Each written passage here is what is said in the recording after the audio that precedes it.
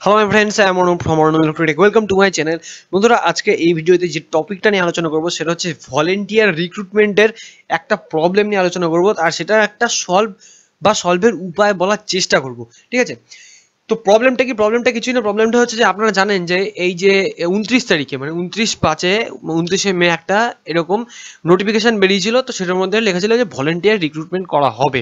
এটা হচ্ছে তার প্রো ফরম্যাট। তো এইটা ফিল আপ করে তাদেরকে মেল আইডিতে মেল করতে বলা হয়েছিল। কোন সেই মেল আইডি? সেইটা হচ্ছে এই যে সেই মেল আইডিটা mtlab20.wb@gmail.com, এই মেল আইডিতে মেল করতে বলা হয়েছিল। তো প্রবলেমটা এটাই যে এই মেল আইডিতে মেল করলে পরে অনেকেরই কিন্তু রিপ্লাই আসছে যে ডেলিভারি ইনকমপ্লিট বা ইনকমপ্লিট ডেলিভারি এরকম করে রিপ্লাই আসছে। তো এই যে প্রবলেমটা, এটা কিন্তু আগের বারও যখন রিক্রুটমেন্টের জন্য এরকম ফর্ম বেরিয়েছিল বা মেলের সেন্ড করতে বলা হয়েছিল, ঠিক একই প্রবলেম ছিল। আর এইবারও কিন্তু ঠিক একই প্রবলেম। কেন এই প্রবলেমটা, কোথার থেকে আসছে প্রবলেমটা, আর কিভাবে বা এটার সলভ পাওয়া যাবে, তো এটা নিয়ে আজকে আমি এই বিষয়ে একটু বলার চেষ্টা করব। তো বন্ধুরা, আপনাদের সামনে দেখতে পাচ্ছেন এই যে ছবিটা, যেটা আপনাদের সামনে দেখানোর চেষ্টা করছি, এই ছবিটার মধ্যে লেখা আছে ডেলিভারি ইনকমপ্লিট। ভালো করে লেখাটা একটু পড়বেন মন দিয়ে। দেয়ার ওয়াজ এ temporary problem while delivering your message to, যে জিমেল আইডিটা দেওয়া হয়েছে সেটা Gmail will be retry for 46 more hours. You will be notified if the delivery fails permanently. ওকে, তো এইটাই কিন্তু বলা হচ্ছে। আর এটা পাঠানোর পরে যখন এরকম রিপ্লাই আসছে, তখন আপনার সেই মেলটা কিন্তু ড্রাফট হয়ে আপনার মানে আইডিতে থেকে যাচ্ছে বা জিমেলে থেকে যাচ্ছে। কেন হচ্ছে দেখুন, এটা নিয়ে অনেক রকম মিসকনসেপশন আছে। এই যে জিনিসটা আপনাকে যেটা দেওয়া হচ্ছে, ঠিক আছে, এই যে ডেলিভারি ইনকমপ্লিট, এইটা হয়তো বা আপনি অনেক জায়গা থেকে শুনছেন বা অনেকে আপনাকে বোঝাচ্ছে যে এইটা আসছে, তার মানে আপনি যে ফর্মটা সেখানে জমা করেছেন বা সেই যে ফর্মটা পাঠিয়েছেন যাবে বা যে আবেদনটা পাঠিয়েছেন সেটা রিজেক্ট করে দেওয়া হয়েছে। রিজেক্ট করে দেওয়া হয়েছে বলে এই জিনিসটা আসছে। একদম ভুল কথা। কোনো রকম এটা মানে কোনো লজিকই নেই। যদি রিজেক্ট করে দেওয়া হয় তাহলে আপনাকে ডেলিভারি ইনকমপ্লিট কেন দেখাবে? আগে এই লজিকটা আপনি ভালো করে মাথায় সাজিয়ে নিন। যদি আপনার অ্যাপ্লিকেশন রিজেক্ট করা হয় তাহলে আপনাকে তারা লিখে মেল করবে যে আপনার অ্যাপ্লিকেশন নেওয়া হলো না, আপনাকে রিজেক্ট করে দেওয়া হলো, অ্যাপ্লিকেশন রিজেক্ট করা হলো। আপনার তাহলে ডেলিভারি ইনকমপ্লিট কেন দেখাবে? ডেলিভারি ইনকমপ্লিট মানে যেতে পারছে না, আপনার মেলটা তাদের মেল আইডির মধ্যে যেতে পারছে না, মাঝখানে যাওয়ার পথে কোনো রকম সমস্যা হচ্ছে। কেন এই সমস্যাটা হয় একটু বলি। এইগুলো বেশ কিছু কারণে হয়। তো ফার্স্ট পয়েন্ট হচ্ছে যে কন্টেন্ট ক্রেডেনশিয়াল, মানে আপনি যে মেলটা পাঠাচ্ছেন এই মেলের মধ্যে আপনি কি কন্টেন্ট পাঠাচ্ছেন। এবার এই মেলের মধ্যে আপনি শুধুমাত্র যে ফরম্যাটটা রয়েছে সেটা জেপিজি বা পিডিএফ এ, আমি বলেছিলাম পিডিএফ এ পাঠানো সব থেকে বেস্ট, আপনি পিডিএফ এই পাঠাচ্ছেন বা কেউ জেপিজিতে পাঠাচ্ছে। তো এইবার আসছি যে ক্রেডেনশিয়াল কন্টেন্ট যেটা বা কন্টেন্ট ক্রেডেনশিয়াল যেটা, সেটা যদি কোনো সময় স্প্যাম হয় বা কোনো সময় যদি কোনো আনওয়ান্টেড লিঙ্ক যেগুলো গুগল কোনো সময় সাপোর্ট করে না, তো যদি এই রকম ব্যাপার হয় তাহলে পরে আপনার কিন্তু এই সমস্যাটা আসতে পারে বা এই ইস্যুটা আপনি ফেস করতে পারেন। বাট আপনি যখন একটা পিডিএফ বা জেপিজি পাঠাচ্ছেন তাহলে তো সেখানে আপনার এই ইস্যুটা আসার কোনো রকম কোনো প্রশ্নই আসছে না। তাহলে এছাড়া তাহলে কি কারণ আছে? আপনি যখন এই মেলটা পাঠাচ্ছেন, শুধু তো আপনি একা পাঠাচ্ছেন না, এই মেল আইডিতে আমাদের পশ্চিমবঙ্গের যতগুলো ডিস্ট্রিক্ট রয়েছে সমস্ত ডিস্ট্রিক্টে যারা যারা অ্যাপ্লাই করতে চাইছেন বা করছেন তারা সবাই এই মেল আইডির মধ্যে মেল পাঠানোর চেষ্টা করছেন। অ্যাট এ টাইম একটা মেল আইডির মধ্যে হিউজ লোডের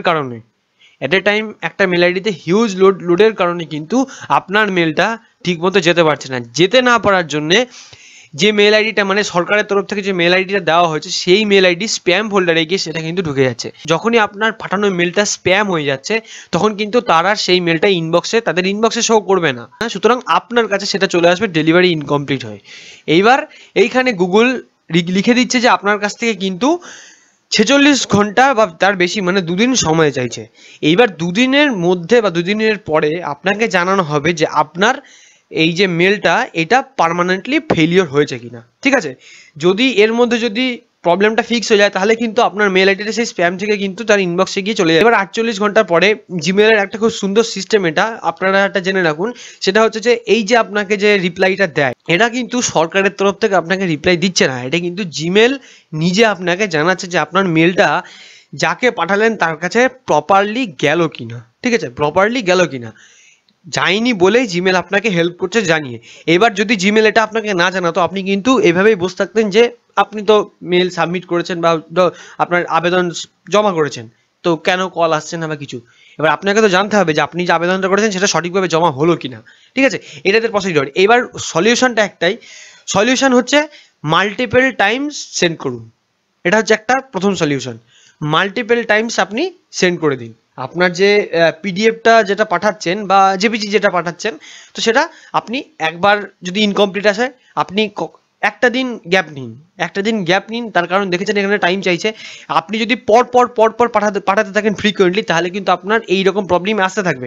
তো এই যে যেটা আপনার গেল না, এইটার পরে আপনি একটা লং টাইম একটা গ্যাপ দিন, দেওয়ার পরে আবার মেলটা আপনি নতুন করে কম্পোজ করে পাঠান। যে মেল পাঠিয়েছেন সেটাকে আবার ফরওয়ার্ড করতে যাবেন না, নতুন করে কম্পোজ করে আবার আপলোড করুন, মানে পিডিএফটা বা ছবিটা করে তারপরে পাঠান। তো আশা করতে পারছি এটাতে প্রবলেম সলভ হলেও হতে পারে, বাট আমি একবারও বলছি না এটা করলেই আপনার মেল চলে যাবে, ঠিক আছে। এটা হচ্ছে ফার্স্ট পয়েন্ট। সেকেন্ড পয়েন্ট, আপনি যদি পিডিএফ পাঠাতে চান বা পিডিএফ যদি মানে পাঠানোর জন্য রেডি হন, তাহলে পিডিএফ এর সাইজটা খেয়াল করুন, পিডিএফ এর সাইজটা যেন কেবি বা ম্যাক্সিমাম 1 MBর নিচে থাকে, ঠিক আছে, কেবির মধ্যে রাখার চেষ্টা করুন। এমবিতে যেন ওই ফাইলের সাইজটা উঠে না যায়। তার কারণ এই যে মেল আইডিটা সিঙ্গেল একটা মেল আইডির মধ্যে সমস্ত মানুষ কিন্তু এটার মধ্যেই পাঠাচ্ছেন, ঠিক আছে। তো এটার মধ্যে এমনি একটা হিউজ লোড আছে। তো আপনি এটা পাঠাচ্ছেন, যদি আপনার মেইলের সাইজ বা মেইলের ভেতরে যে কন্টেন্ট আছে সেটার সাইজ যদি অনেকটাই বেশি হয়, তাহলে কিন্তু সেটা পুরোপুরি তাদের কাছে যাবে না, ঠিক আছে। তো এটার জন্য কিন্তু এরকম প্রবলেম হতে পারে, তাই জন্য একটু সাইজটা কমিয়ে আপনি অবশ্যই মেল করার চেষ্টা করুন। আশা করি আপনার প্রবলেম সলভ হলেও হতে পারে। তো তো আপাতত দৃষ্টিতে দেখতে গেলে এই দুটো জিনিসই উঠে আসছে। তো আপনি যদি এই দুটো জিনিস একটুখানি প্রপারলি মেনটেন করতে পারেন, আশা করি আপনাদের প্রবলেমটা থাকবে না। তো তারপরেও যদি আপনাদের এটার প্রবলেম আবার এরকম প্রবলেম আসতে থাকে বা আপনি ফেস করেন, তাহলে অবশ্যই আমাকে কমেন্ট বক্সে কমেন্ট করবেন। আমি চেষ্টা করবো এছাড়াও যদি কোনো উপায় থাকে বা এছাড়াও যদি কোনো উপায় আপনাদেরকে দেওয়া যায় তাহলে সেটা দিয়ে হেল্প করতে। তাহলে বন্ধুরা ভিডিওটা আজকে বেশি লম্বা করবো না, ভিডিওটা আজকে এখানেই শেষ করবো। ভিডিওটা কেমন লাগলো অবশ্যই সবাই আমাকে কমেন্ট করে জানাবেন, ভালো লাগলে লাইক করবেন আর ভিডিওটাকে অনেক বেশি করে শেয়ার করুন। তার কারণ এই যে প্রবলেমটা নেই এটার মধ্যে অনেকেরই মিসকনসেপশন আছে যে তাদের অ্যাপ্লিকেশন হয়তো রিজেক্ট হয়ে গেছে, এমন কোনো বিষয় না, ঠিক আছে, এমন কোনো বিষয় না। অ্যাপ্লিকেশন রিজেক্ট করা হলে হয়তো তারা আপনাকে মেইলে ইনফর্ম করবে যে রিজেক্টেড বা কিছু, বা আপনাকে কোনো ফোন টোন করবে না বা আপনাকে কল করা হবে না, ঠিক আছে। তার মানে এইটা দেখাচ্ছে মানে আপনার অ্যাপ্লিকেশন রিজেক্ট, এটা একদমই নয়, ঠিক আছে। মিসকনসেপশনগুলো ছেড়ে দিন। তো তাহলে ভিডিওটা আজকে বেশি লম্বা করবো না। এরকম আপডেট পাওয়ার জন্য এখনও যারা চ্যানেলটিকে সাবস্ক্রাইব করেন অবশ্যই চ্যানেলটি সাবস্ক্রাইব করবেন, অলরেডি যারা সাবস্ক্রাইব করেছেন মেনি মেনি থ্যাঙ্কস। তাহলে বন্ধুরা ভিডিওটা আজকে এখানেই শেষ করছি। Thank you for watching this video, have a good day, by.